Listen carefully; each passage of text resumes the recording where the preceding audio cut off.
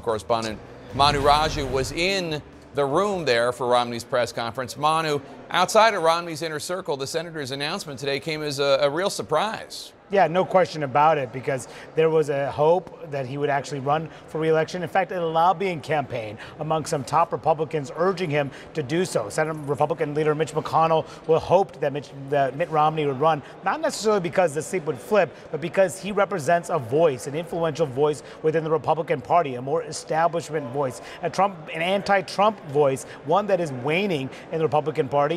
Even though he was the party's presidential nominee in 2012, much has changed since then, something that he flatly acknowledged in his press conference just moments ago. We had a chance to talk to him on a wide range of subjects about his decision to step aside. He said that it's simply an issue about his age. By the time if he were to run and win re-election, he would be in his 80s. He said there's people should not be in office in his 80s. He said repeatedly. He said it's time for a new generation of leaders. He sharply criticized Donald Trump. He criticized Biden as well. He did believe he could win re-election, but he said it would be difficult, acknowledging the politics within his party. Now, he also made clear time and again that his wing of the party is essentially in a battle with the Trump wing of the party. He argued that his wing is focused on policy, is focused on some of the key issues that are central to the Republican Party platform, not about a personality, which is the Trump wing of the party. That is something that he says he will continue to focus on, Jake,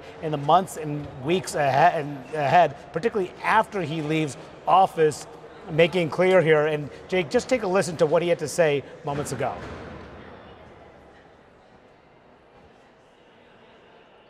Have a say in how we leave the earth and how they prepare for the future they're going to live in. Okay.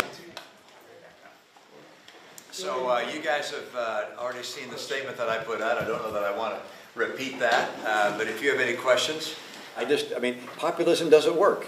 I quote that M.L. Mencken line, which is, to every complex problem, there's a solution which is simple, clear, and wrong.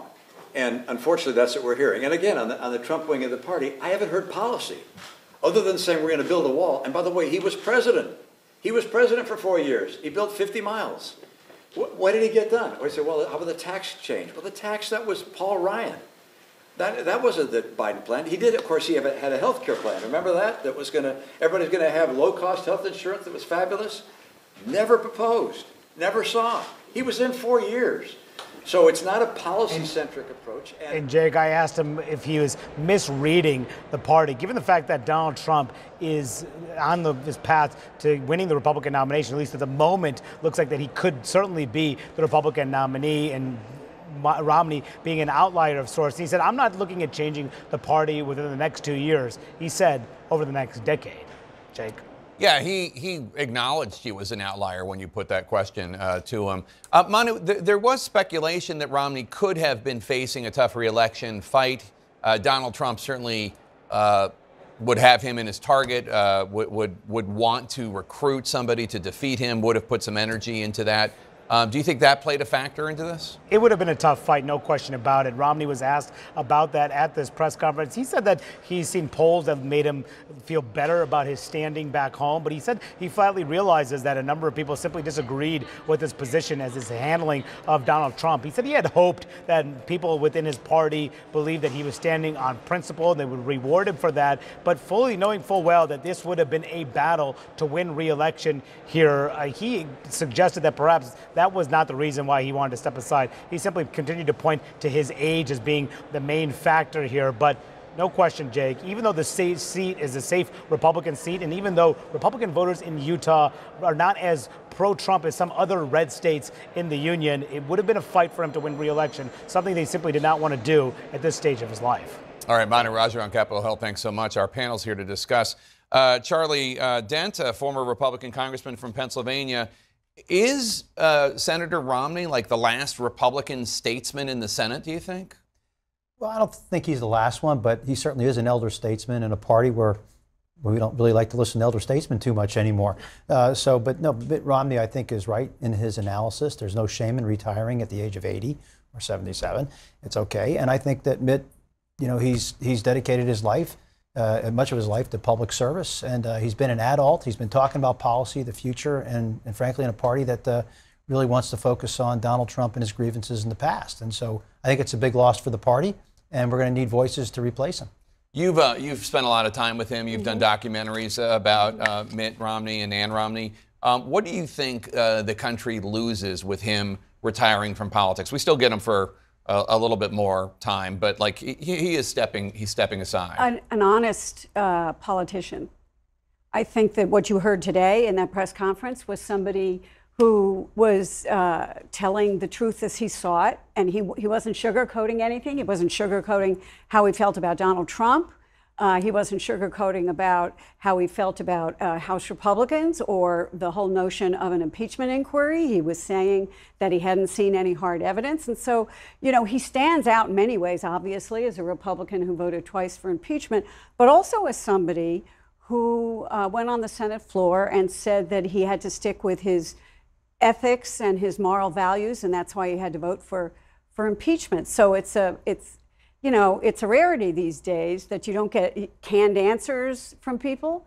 And I think today was what you saw is who Mitt Romney really is. Alencia, as the Democrat at the table, I'm sure you disagree with Mitt Romney, a very conservative Republican on most issues. Is there any part of you that feels bad that he's leaving, or is it just good riddance?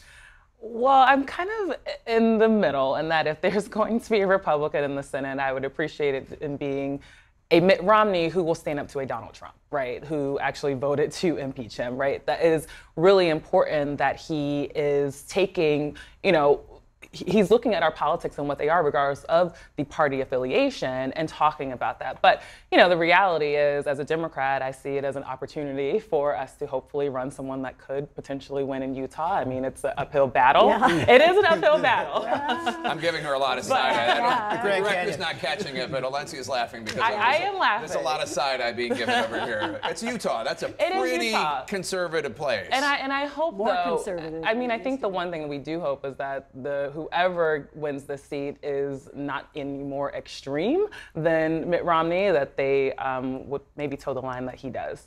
Okay, good luck with that. So Romney is the only Republican member of Congress to vote twice to impeach Donald Trump, as we noted. Romney sat down with McKay Coppins. This is interesting.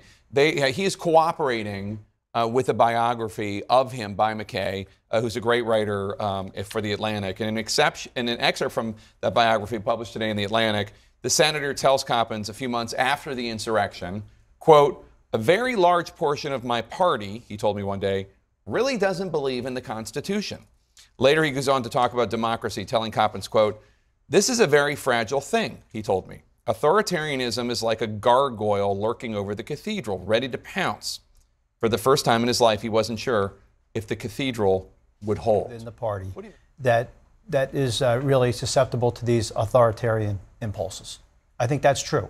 I like to think that's not most of the party, but there are some, who will listen to Donald Trump when he talks about suspending the Constitution. They think, hey, attaboy. No, I mean, there are people who will go down that road. I don't think it's a majority, but it comes back to leadership. We need people standing up and talking about democratic values, democratic with small d, democratic values, and leading the base rather than they're being led by Donald Trump with no other narrative out there. And Trump is making all these crazy autocratic type statements that people will follow. And by the way, just for the record, you were one of the first Republicans in Congress I remember standing up to Donald Trump. I have the welts. Just so people, I remember doing an interview with you for a documentary we were doing, and I remember thinking, oh my God, he's going to get clobbered. Right. And speaking of which, Donald Trump reacted to the news on Truth Social in his typical classy fashion. He wrote, "Fantastic news for America, the great state of Utah, and for the Republican Party. Mitt Romney, sometimes referred to as Pierre Delecto." That's actually funny. That was Mitt Romney's burner Twitter account. That's a clean shot. Yeah. Pierre Delecto will not be seeking a second term in the U.S. Senate, where he did not serve with distinction. A big primary fight against him was in the offing, but now that will not be necessary. Congrats to all. Make America great again. How gracious. Yeah. I mean, come on. So look, he's an enemy of Mitt Romney's because Mitt Romney voted twice to impeach him. And as Romney said today, there are some people who are all about grievances and who are all about retribution. And that's Exhibit A. Yeah. One of the other things that's interesting here, and it's not a subtext, it's a text, is Mitt Romney saying, if I ran for re-election and won, I would be in my mid-80s at the end of my term, and saying, basically, he said clearly that both Biden and Trump should step aside for a new generation, but also basically, you know, we shouldn't have people in their 80s in the Senate. You know, that's been a topic of conversation for a very long time, and not just when it comes to the people running for president, right? Some of the senators, their ages are being discussed as well. And look, I tend to, I appreciate what he said. I appreciate that he is addressing it on the nose, but I also will say, look, y'all know I support President Biden, and he's very sharp, and he has proven time and time again that, you know, while people have concerns about his age, he is very smart and been able to do a lot of things historically that other presidents haven't been able to. So I'm pretty biased here. Thank you, one and all. Appreciate it.